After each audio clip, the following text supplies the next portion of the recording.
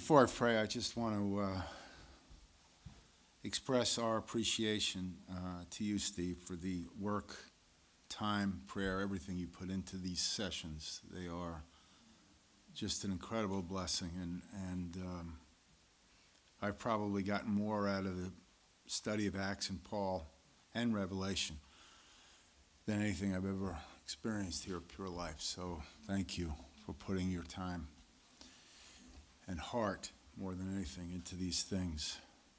So let me open up this study in prayer. Lord, we come to you once again on our knees, really, in our hearts, just begging you to ask you to reveal yourself in a greater way. This is eternal life, to know you, Lord, and it's a great mystery. It's unfolding as you reveal just a little bit more each day of yourself to us. But we're expecting great things from these weeks, Lord, both for Steve as he studies and prepares, and for us as your servant shares what you show him and what you speak through him to us. Lord, it is our heart's desire to know you. Lord, we are so limited in our perspective. Our flesh gets in the way so often. I ask you to subdue our flesh during these sessions so that we may receive from your Holy Spirit, whose entire ministry is to reveal Jesus to us and make us like him. God, please help us. Please, Lord, speak to us, convict us, and change us, and make us like you, Lord. In Jesus' name I pray. Amen. Thank you, Tom. Appreciate that. Words of encouragement. We will be in John chapter 1 and Philippians 2 this morning, here in a little bit. As Tom mentioned, this is the beginning of another series, this one on the life of Christ. We're going to spend 20 weeks again covering his life and teachings and so on. But as John said at the very end of his gospel, all the books on the earth could not contain the knowledge of this tremendous and deep and immense subject of who this being is, the Son of God. So I'm under no illusions that I can handle it, cover it in a comprehensive way in 20 teachings. But I do believe that if we will approach these teachings with a humble spirit and a hungry heart, that the Lord will open up his heart to us and give us a fresh sight of Jesus Christ. It is one of the functions of the Holy Spirit to exalt and glorify Christ and to reveal him, to disclose him to people's hearts. And that's what we want. We don't want it to just be this dry, bland conveyance of academic information, because I did some kind of study in the Word. If that's all I got to offer, and I will be offering that, but if that's all I have to offer, it's just a waste of time because it just becomes head knowledge. But I am believing God for, if we will approach it in the right way, that he's really going to make Jesus real to us. Now, there's two ways I could cover this vast subject. If I tried doing it verse by verse, there's over 3,700 verses in the four Gospels.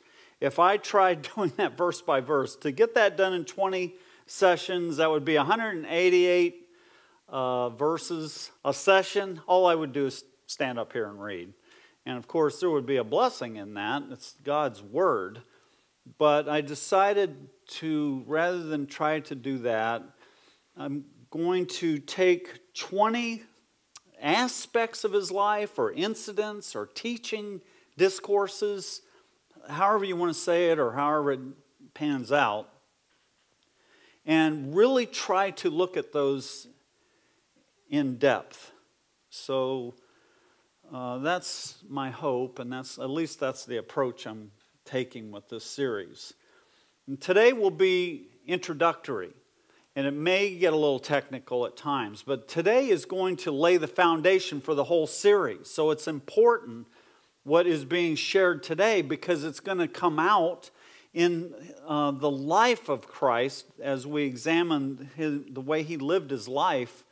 These truths will kind of prepare the way and help you to have a greater appreciation for some of the things he did and said that we'll look at later. So let's just start by reading these two passages of Scripture, and then I'm going to share some things. So we'll begin here with John, and I'll read the first 5 verses in chapter 1. In the beginning was the Word, and the Word was with God, and the Word was God. He was in the beginning with God. All things came into being through him, and apart from him nothing came into being that has come into being. In him was life, and the life was the light of men. The light shines in the darkness, and the darkness did not comprehend it. Okay, and then Philippians 2, which is really going to be more of a support passage. Really, we'll be in John 1 the whole time. But let me read these verses, starting with verse 5. Have this attitude in yourselves, which was also in Christ Jesus, who, although he existed in the form of God, did not regard equality with God a thing to be grasped, but emptied himself, taking the form of a bondservant, and being made in the likeness of men. Being found in appearance as a man, he humbled himself by becoming obedient to the point of death, even death on a cross. All right, now I want to look at 7 truths that can be seen here in John 1.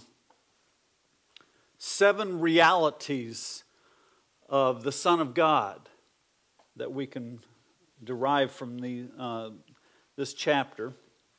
And the first is this: Jesus Christ existed before his birth in Bethlehem. And of course, we know that. In fact, there's nothing I'm going to tell you as far as these 7 truths that you don't know, but my guess is you don't know why you know them.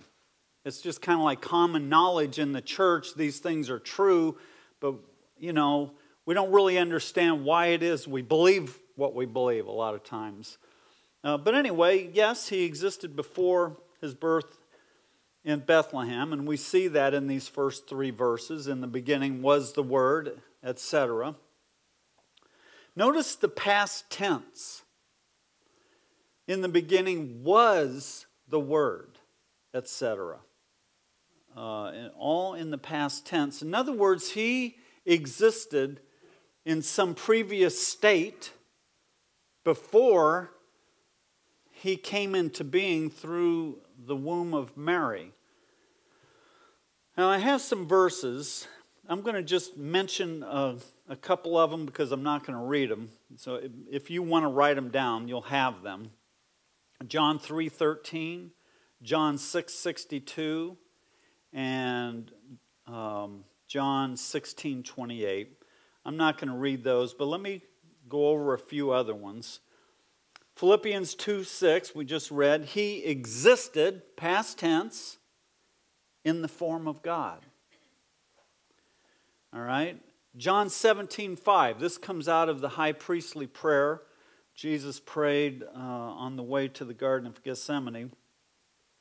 Now, Father, glorify me together with yourself, with the glory which I had with you before the world was.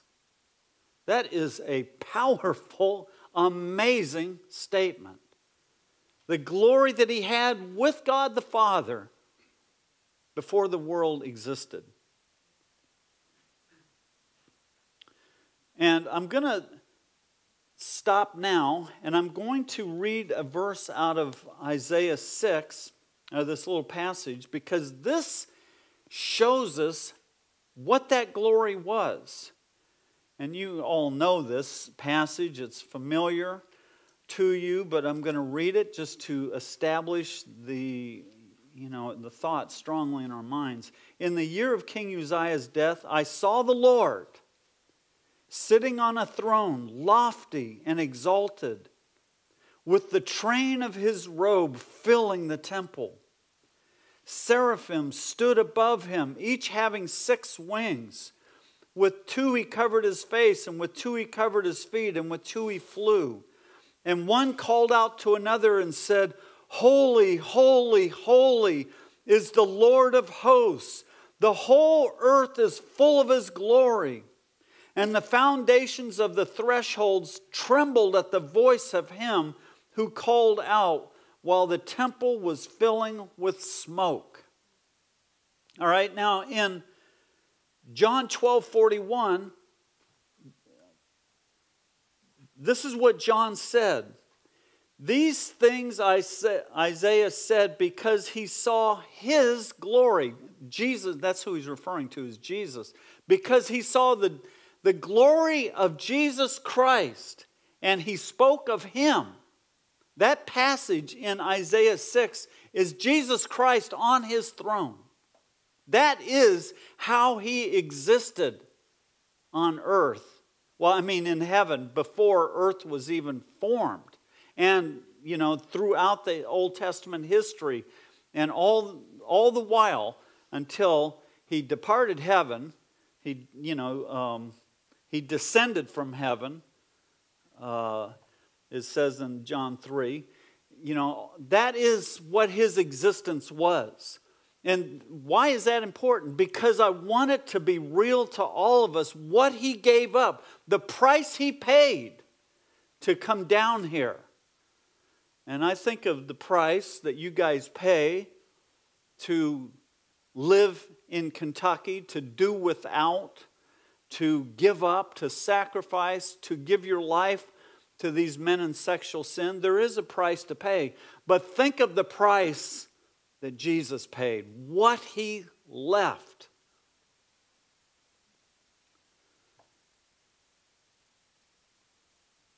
And then another passage I'll mention, John 8:58. This was Jesus speaking. Before Abraham was born, I am. I mean, that just shows his eternal existence, his co-equality, his coexistence with God the Father. And then this one, Luke 10:18. I was, past tense, I was watching Satan fall from heaven like lightning. Now, consider this for a minute. We don't know exactly what heaven was like before earth was formed and so on. Well, we don't really have a super clear picture of it, although you can. I mean, if you read some, like Randy Alcorn's book on heaven, will really give you a much better, clearer understanding of it.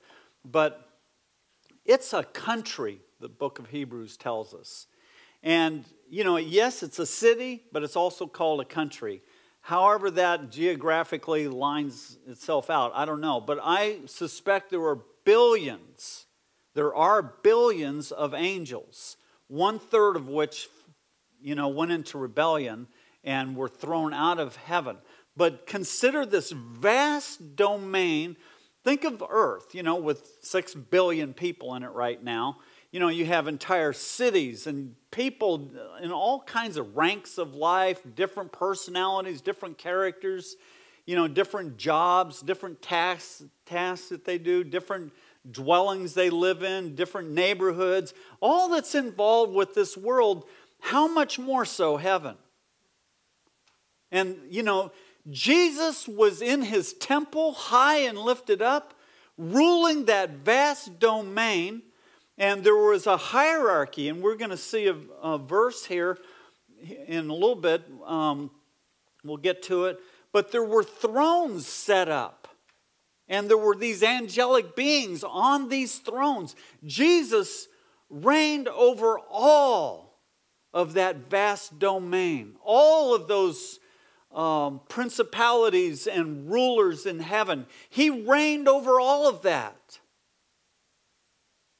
That was his existence before he did what we read in Philippians. You know, he existed in the form of God, but did not regard equality with God a thing to be held on to, but emptied himself, taking the form of a bondservant. That's what he gave up, so that you and I would not have to live our lives in the subjection of the law, the bondage of the law, constantly, you know, behind the eight ball in a certain respect. He gave all that up so that we might have life. All right, let's get on to the second one. Jesus Christ is the revelation of God's character. This is also another big point here, and it's going to be revealed to us in two Greek terms. The first one is logos, the word, you know, as we've read. In the beginning was the Word, etc. Now, what is a word? Think about that for a minute. A word is a way to express a thought, right? It's not the same as a thought, but of course you have to have thinking behind a word. Well, that's not always true, is it? How many times have we said things that we weren't really thinking through? But anyway, it is an expression of our...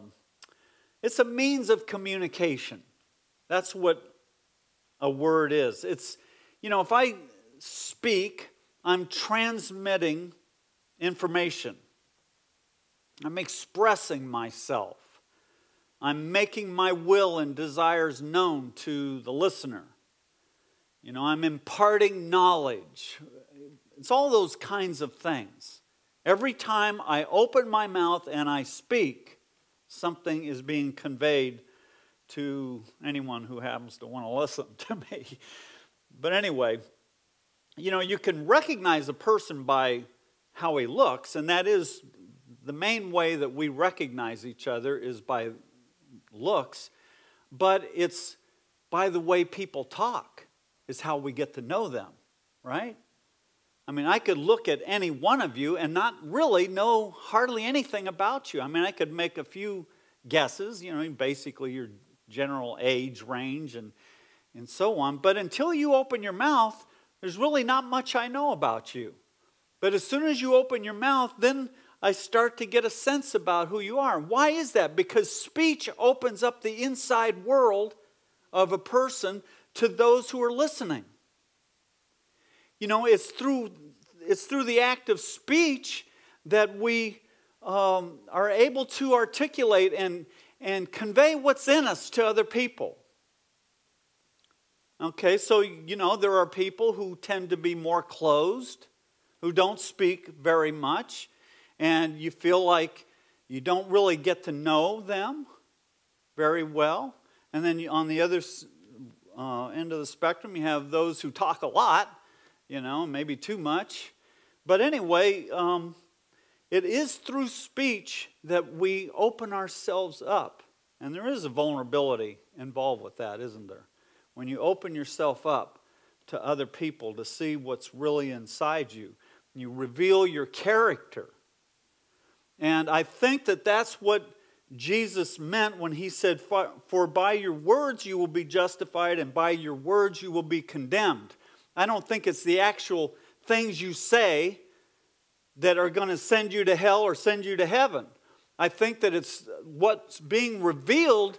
You know, yes, we have to confess with our mouth that Jesus Christ is Lord. You have to do that to be saved. You have to, but you have to believe it inside first, and then you confess what you already hold to be true inside you. So Jesus, when you're talking about Jesus being the Word, the Logos, he is communicating the character of this invisible God. Now, I'm making you really think this morning, aren't I? This isn't just one of those wispy, emotional type sermons that gets you riled up. I'm making you really think about who this being is. And we need to think about this stuff. He is the spokesman of the Trinity. Right? The spokesman of the Trinity. He's declaring the essence of God, the will of God, the character of God. That's what Jesus came here to do on earth. At least one of the main things that he did while he was here. In one sense, the life of Christ can be compared to the Bible. Because, of course, both are called the Word of God. They both reveal God's character. They both express His will. They both make known His perfections. And they both lay bare His heart. Right? The Word of God, this, does that through everything that's in it. And Jesus Christ, the way He lived His life. They do it in two different ways, but they're doing the same, performing the same function, really. Jesus displayed God's power. He communicated His wisdom, manifested His holiness, made known His grace, and unveiled His heart. Only Christ is the complete revelation of God. And He did this so perfectly that He could say, "He who has seen me has seen the Father." John 14:9.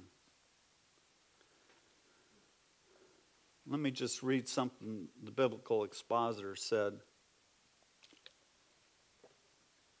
God's Word is His will going forth with creative energy, the source of life and being.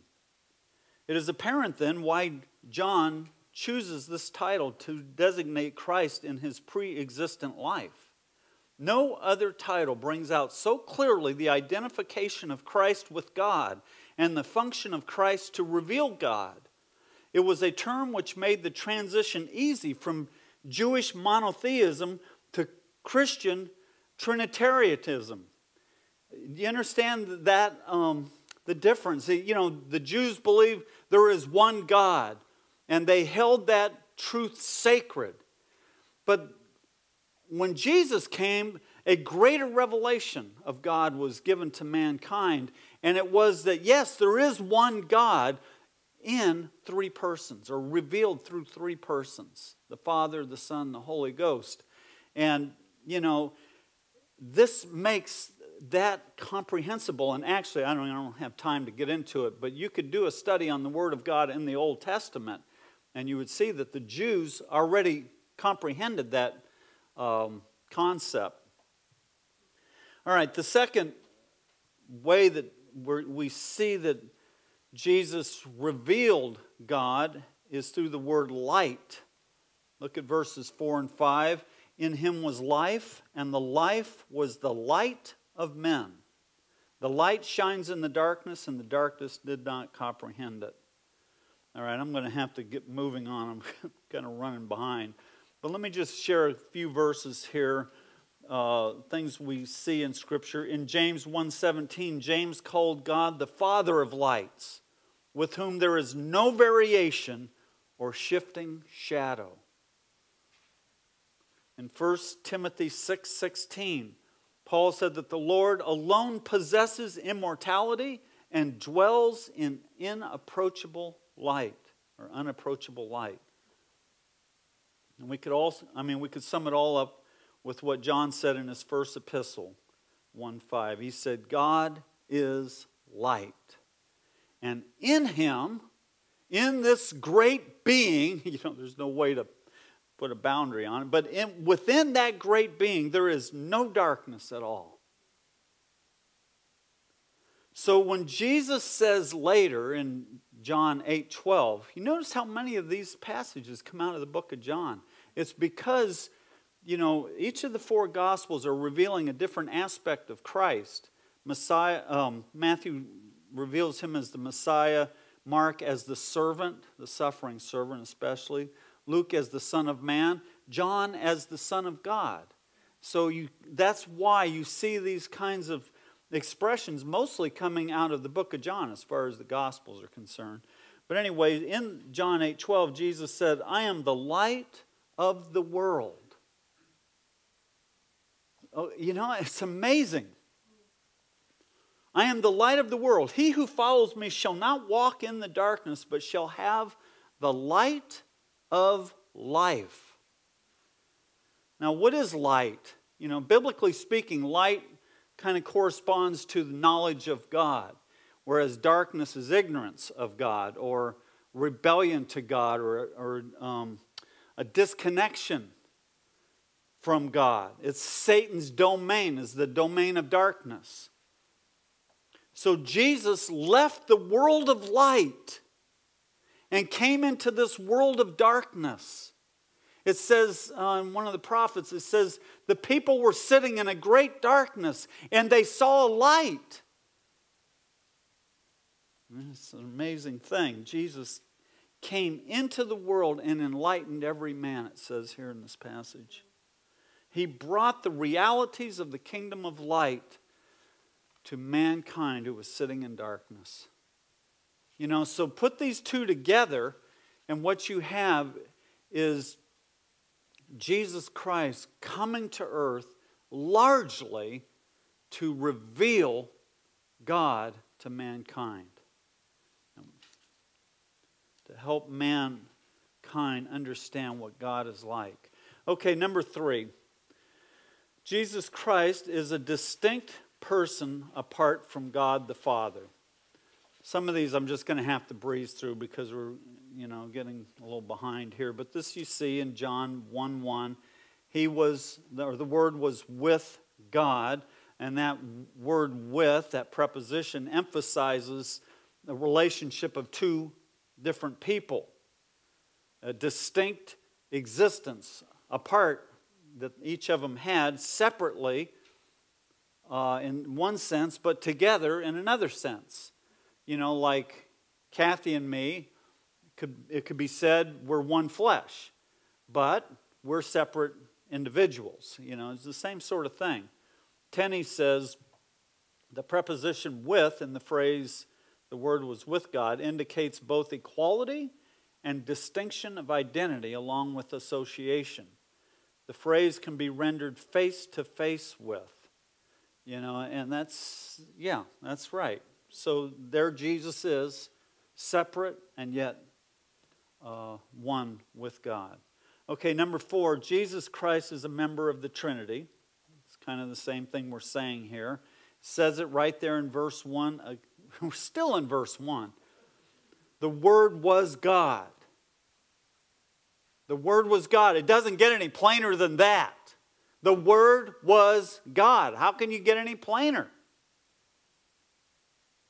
Now, there's many statements that imply the deity of Christ in the New Testament, but this is probably the most clear-cut statement you'll find about the fact that Jesus Christ is, in essence, God. And in his pre-incarnate state, he had all the attributes of God. He was omniscient, he was omnipresent, he was omnipotent, he was holy, he was eternal, etc. He had all the attributes of God the Father in his pre-incarnate state, and does now as well. As Paul said in Philippians 2:6, he existed in the form of God. The pulpit commentary says the word form here is the sum of its essential attributes.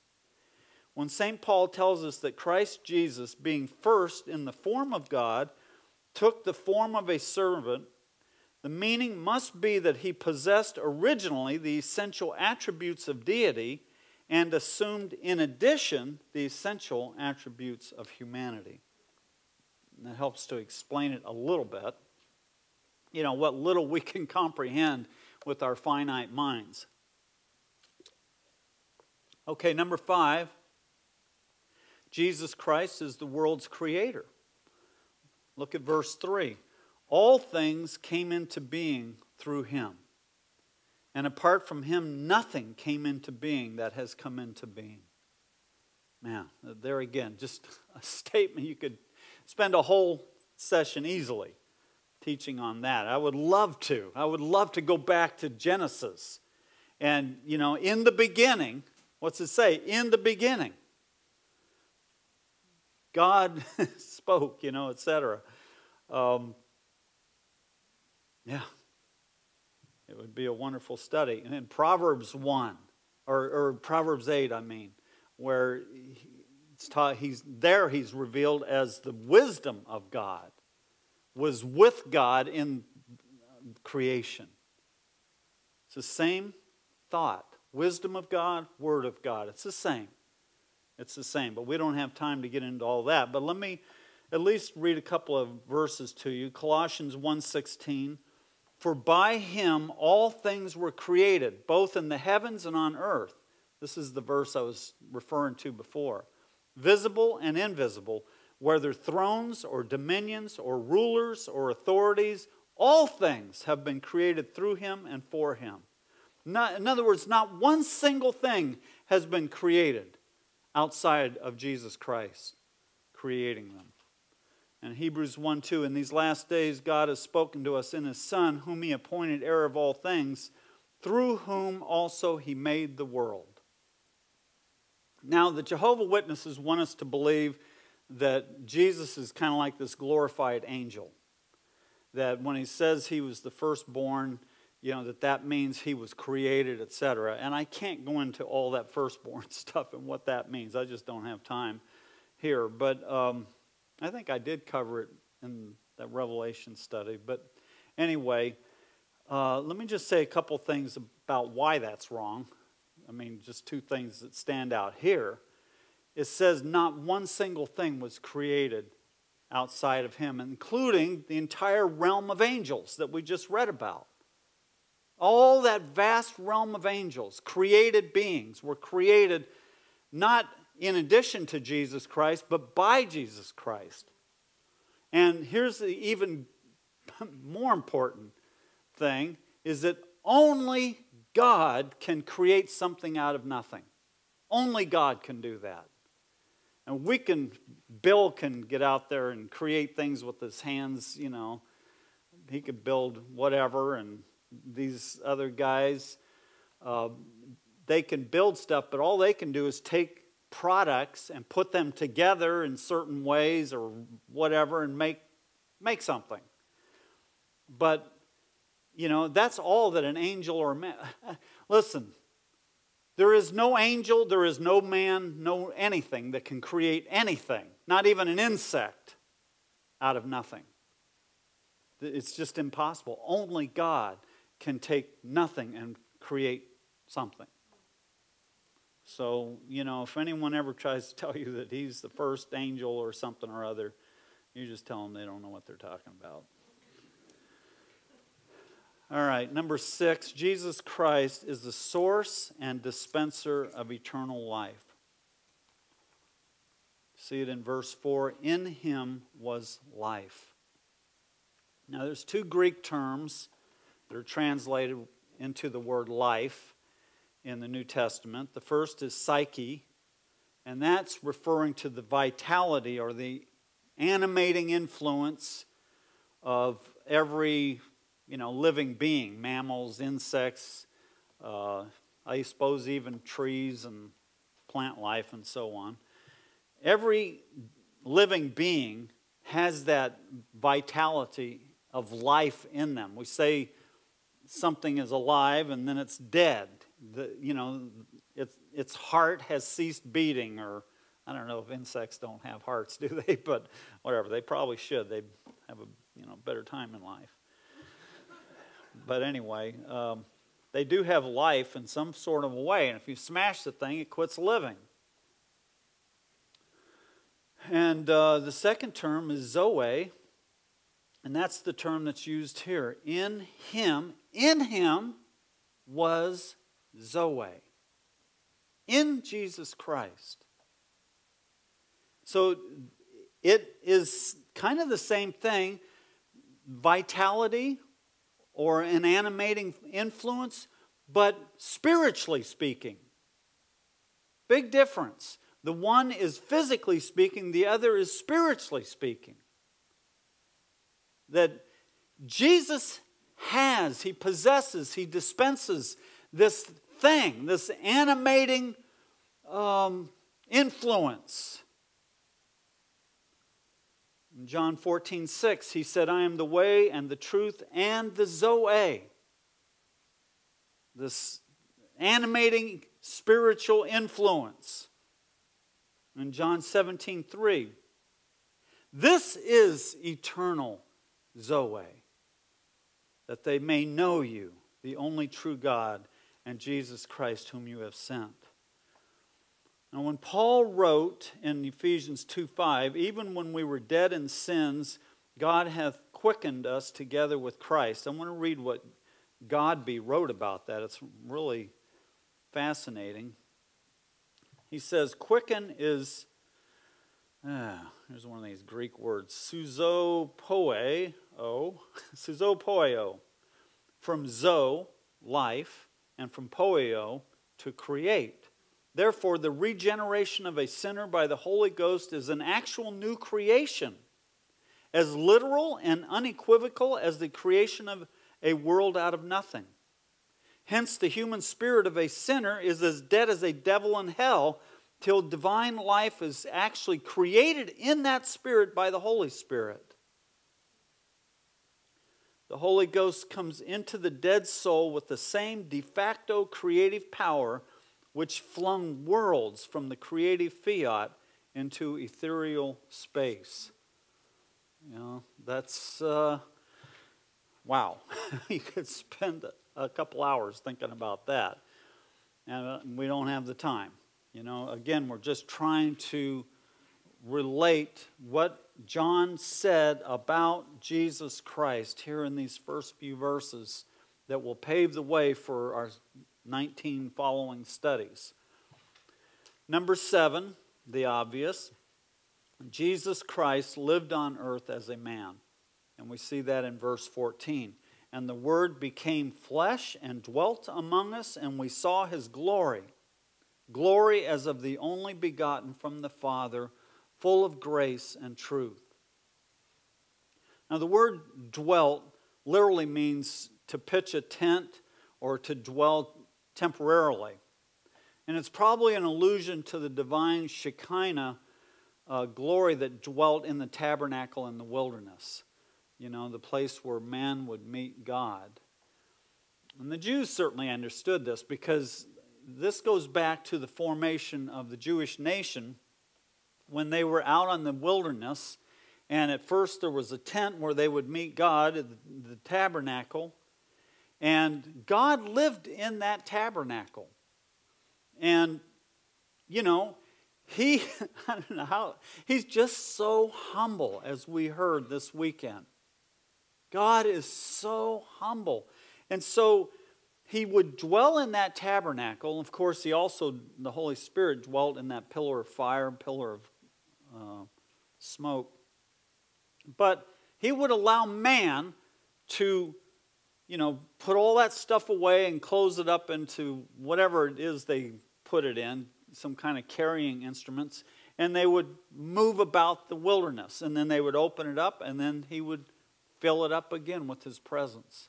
So He lived in that nomadic experience and existence with His people. He dwelt with His people. He tabernacled amongst His people. Tabernacled literally.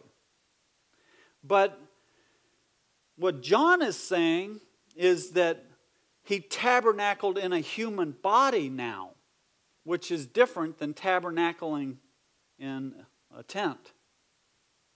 That's what Emmanuel, when Isaiah prophesied about the coming Messiah, he called Him Emmanuel, God with us. That's what he was referring to. The God-man would enter human history and would become a part of it and would create history, really. Of course, His life was the pinnacle of mankind's history. Now, think about this a little bit further. Man has always had a desire to see God. You know, and one of the complaints, one of the accusations against God is, why don't you just reveal yourself to us? You know, of course, that would completely take away the aspect of faith, wouldn't it? But, you know, Jesus Christ living on earth was really the fulfillment of that desire. If you want to know, I've said this many times, if you want to know what it would be like for God to live as a man on earth amongst other men, just read the Gospels, because that's what that story is. It's God in a human body living out his existence. And what's going on in heaven is the same sort of stuff you saw here on earth in the life of Christ. He's not a different person up there. He's the same person. You know, he's in different circumstances. You don't have sin and death and disease and all those things for him to deal with up there. But it's the same God of love, God of compassion, God of power, etc. is in existence up there like he was here, except more so, without any restraints. What an amazing thing it's going to be to live in his presence up there, where he doesn't have to hold himself back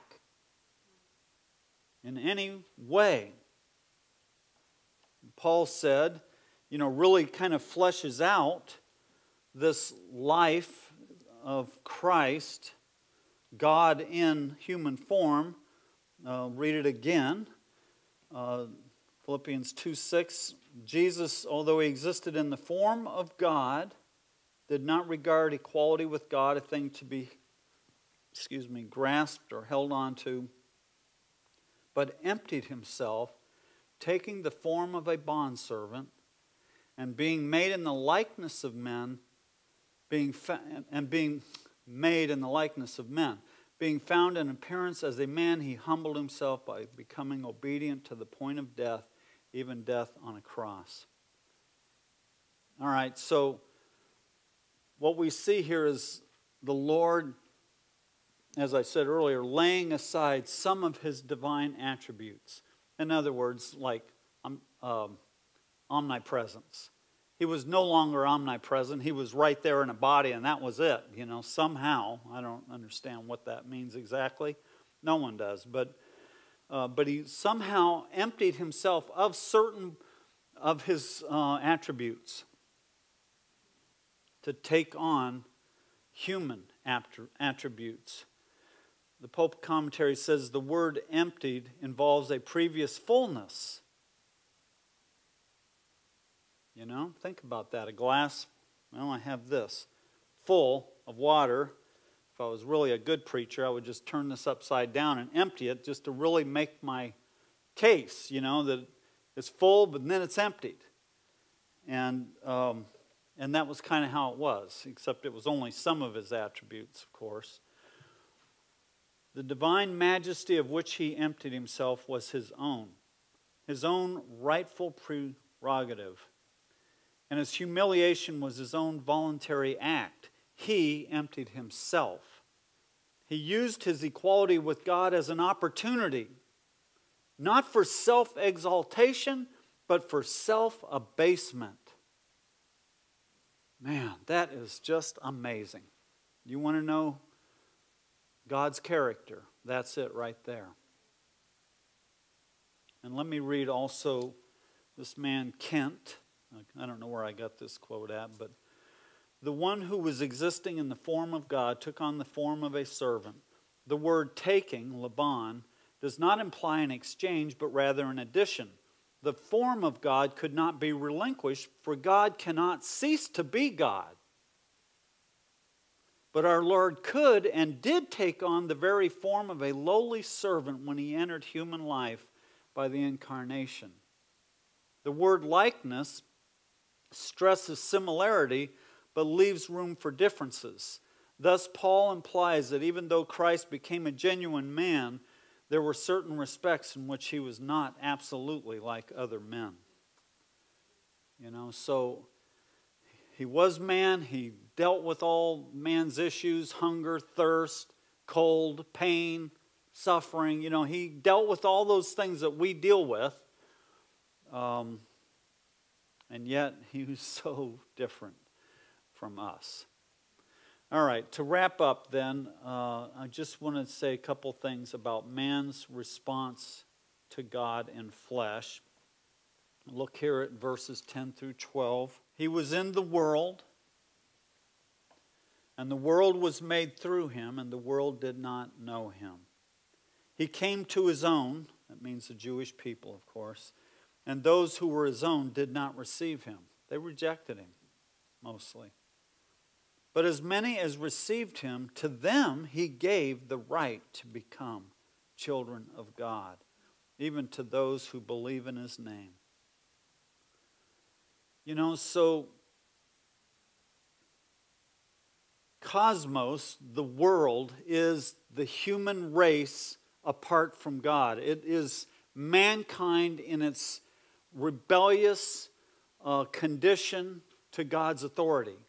It's mankind's mindset, taking on Satan's mindset for the most part, to one degree or another, but definitely living in an existence apart from God. That's what the world means, that word cosmos.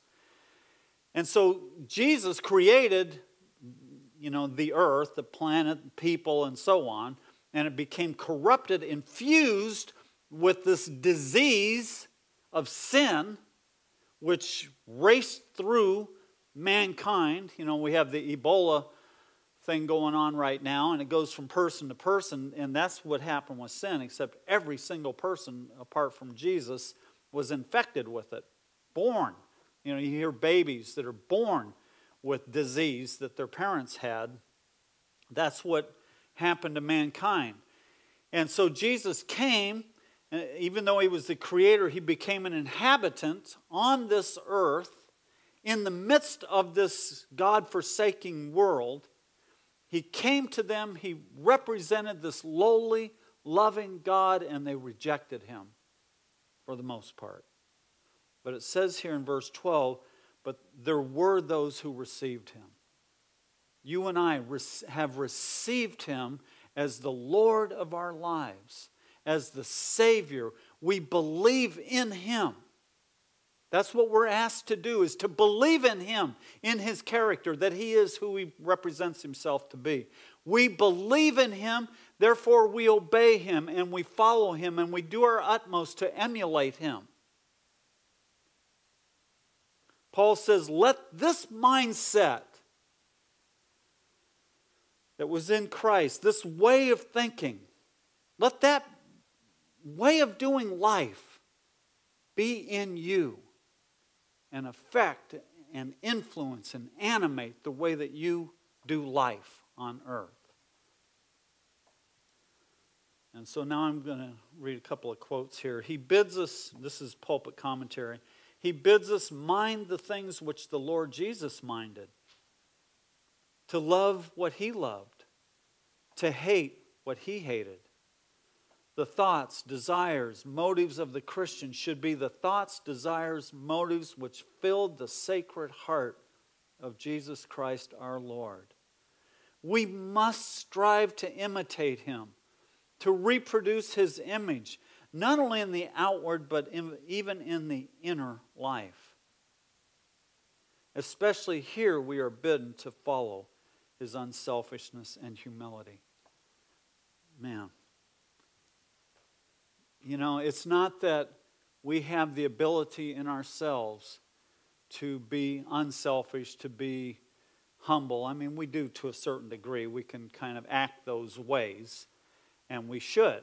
We're called to act those ways. It is that as we do that, we put ourselves in a position for the Holy Spirit to animate us through Zoe, the life of God, the life that is found in Jesus Christ, to allow that life to shine forth through our lives, to fill our minds and hearts with his thoughts and motivations and impulses.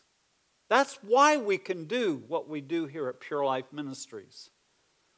It's because Jesus Christ indwells us and lives out his life through us.